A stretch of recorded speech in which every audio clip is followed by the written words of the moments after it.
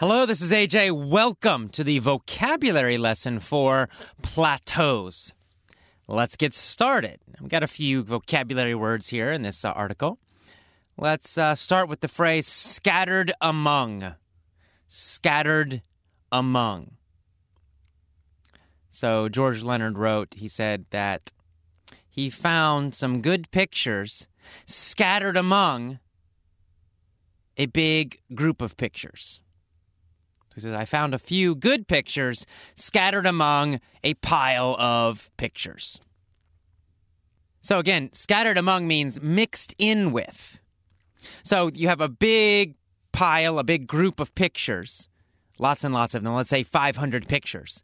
And then in that group of pictures, just mixed in with it, are a few good ones. So, over here, there's one. And then somewhere else, there's another good one. And then somewhere else, there's another one. So kind of randomly mixed is what that means, scattered among. And he said they were scattered among the thrill of victory, agony of defeat shots. So this is a common phrase. It comes from an old sports TV show. The thrill of victory and the agony of defeat. Again, it was an old sports show, and they always talked about the thrill of victory, and they showed a picture of an athlete, very happy, smiling, jumping, yay, I won, right? That's the excitement of victory, the excitement of winning. Thrill means excitement. And then other times they showed pictures or videos of the agony of defeat. Agony means pain. It means strong pain, terrible pain. It's a very powerful word. So agony is more powerful than just normal pain. It's terrible, terrible pain, agony.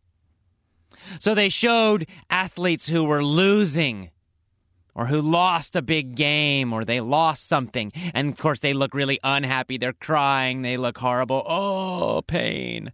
The agony of defeat, the pain of defeat.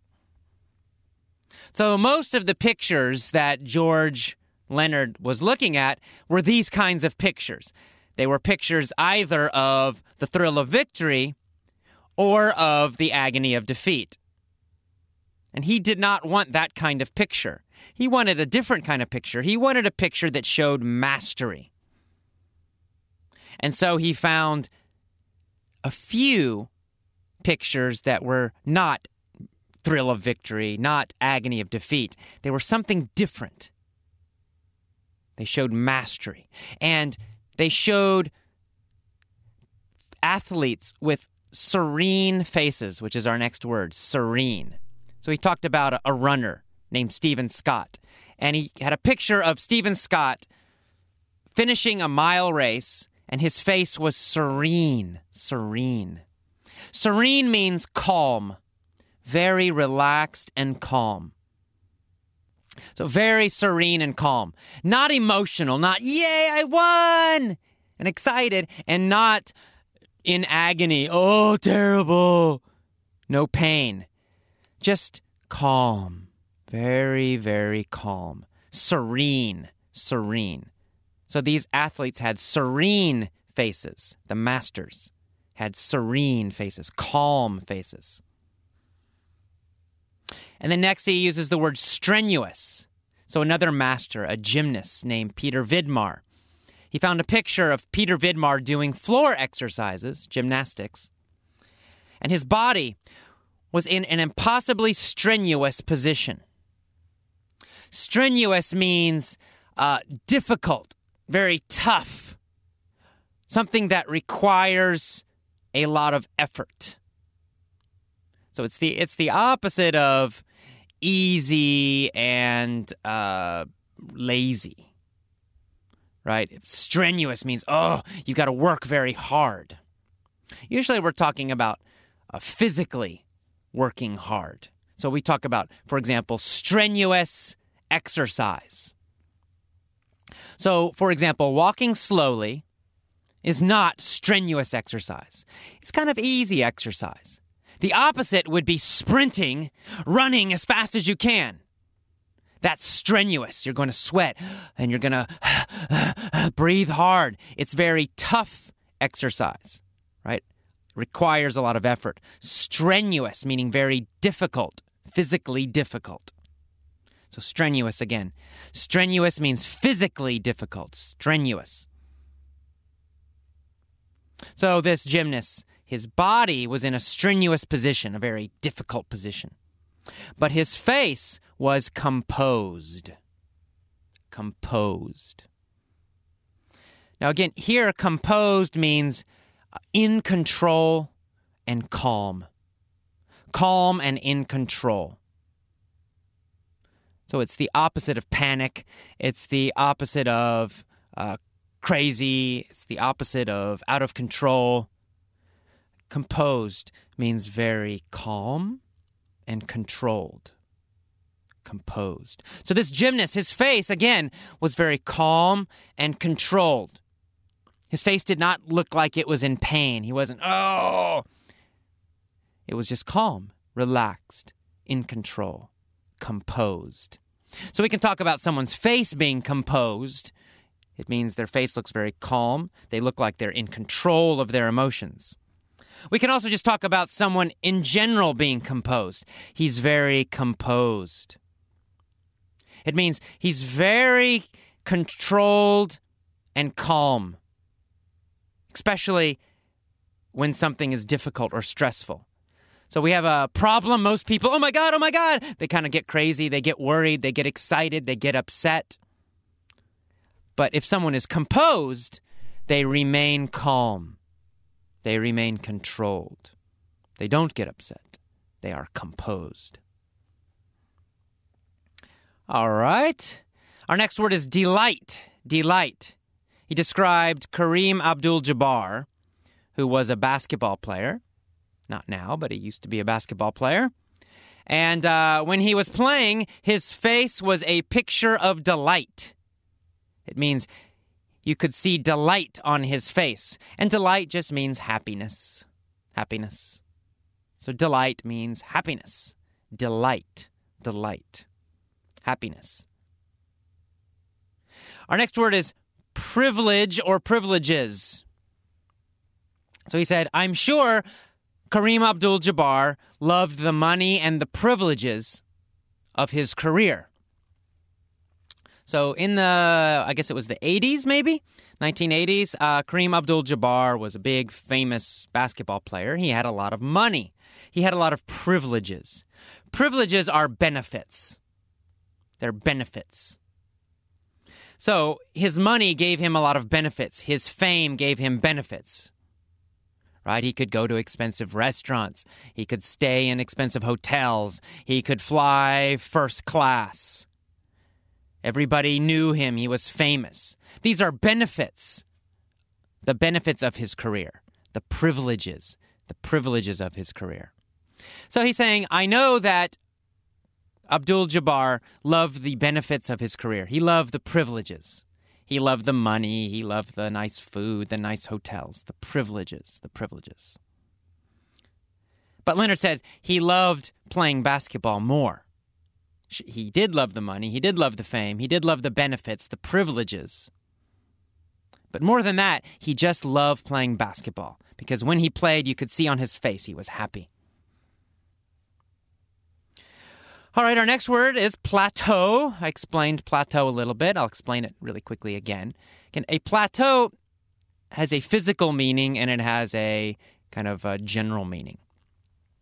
So physical meaning, it's an actual place. It's a flat area on top of a hill or a mountain. So you go up a hill, up a mountain, and then you have a big flat area like a table. That's a plateau. And plateau also has a very general meaning, which means And plateau also has a very general meaning, especially in learning, that means a time of little or no progress. And so you're learning fast, you're going up, up, up, and then you hit a time where you feel like you're not making fast progress. That's a plateau. It feels flat. All right, our next word is inevitable. Inevitable.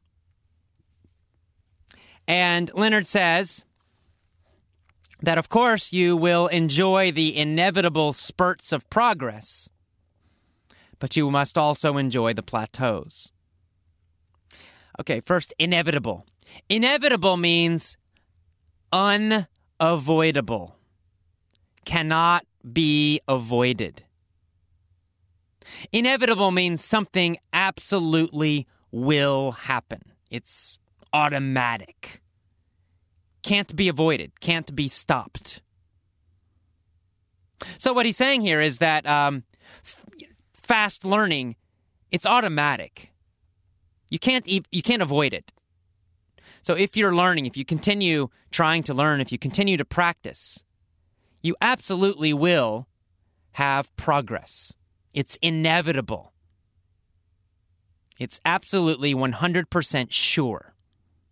So again, inevitable means 100% sure, cannot be avoided, cannot be stopped, will happen automatically. All of those ideas together mean inevitable. Inevitable. Progress is inevitable. It means progress cannot be avoided. Progress cannot be stopped. Progress absolutely will happen. 100% definitely sure. Inevitable. Progress is inevitable. And then he says spurts of progress are inevitable. So not just progress, but spurts of progress. A spurt is a sudden improvement or a sudden increase. So for example, we can use it with running. We say a spurt of speed. It means someone's running slowly, kind of normal rate. They're running, and then suddenly they run faster for 10 seconds. Whoosh, very, very fast. And then they slow down back to normal speed again. So it was a short increase in speed. That's a spurt of speed. We could talk about a spurt of energy. So you have a normal level of energy. Normal. And then suddenly, yeah! Woohoo! Yeah! And then back to normal again. Well, that was a spurt of energy. It was a sudden increase in energy for a short time. So that's what spurt means. It's this idea of a sudden increase for a short time. So he's saying you have spurts of progress. You're learning, kind of normal speed, little by little. Then suddenly, boom! A big, fast improvement. You learn very quickly. You improve very fast. But it happens for a short time, and then you go back to the plateau, back to learning little by little, step by step. And then again, another spurt. And then another plateau. Another spurt and another plateau. This is the normal process of learning. Our next word is serenely. We've already talked about serene, so serenely obviously means calmly. Leonard says you need to serenely accept every plateau. You must calmly accept the plateaus. They are normal. They are inevitable, cannot be avoided. You absolutely will have plateaus in your learning. During the plateaus, you'll learn little by little, step by step. It will feel slow, but actually, subconsciously, you are learning very quickly. That's why the spurts will happen, because your brain's learning subconsciously, and suddenly the brain puts everything together, and suddenly a big new improvement, a big new understanding, and you feel like, wow, I'm going so fast, and then back to the plateau. So that's serenely. You must calmly accept the plateaus. Serenely accept. And finally, the word enduring. He says, to love the plateau is to love what is most enduring in your life. Enduring means lasting.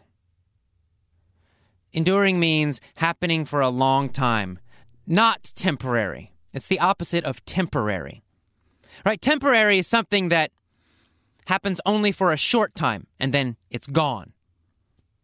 Enduring continues to happen again and again. It stays. It does not disappear. It's not temporary. It's similar to permanent. Not quite as strong. Permanent is more strong. Permanent means always and forever. Enduring means for a very long time. Happening for a very long time. This process of plateaus and spurts, it's enduring. It means it continues happening for a long time. Again and again and again. It's not a temporary situation. It's enduring. It lasts for a long time. It continues happening for a long time. It does not disappear quickly. And that is the word enduring. And that is the end of the vocabulary lesson for plateaus. Next, the mini story. See you next time. Bye-bye.